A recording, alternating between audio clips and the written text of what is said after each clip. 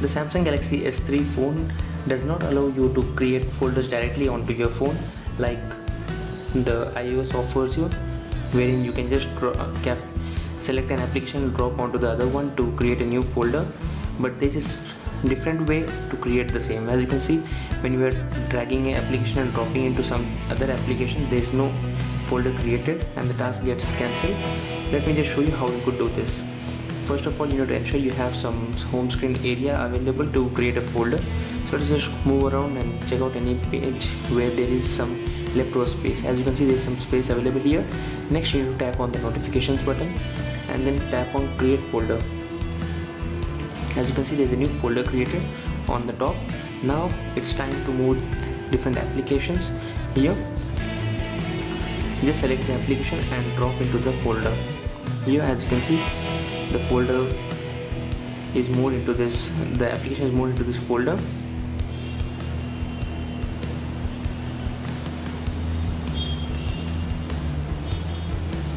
And then when you tap on this, so these are all the different applications which were right now moved, and then you can tap on any of these to start the same.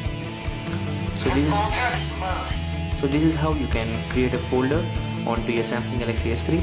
In order to give a name to this folder, you need to open the folder and then tap on the unnamed folder area and give some specific name for the same. Let me just say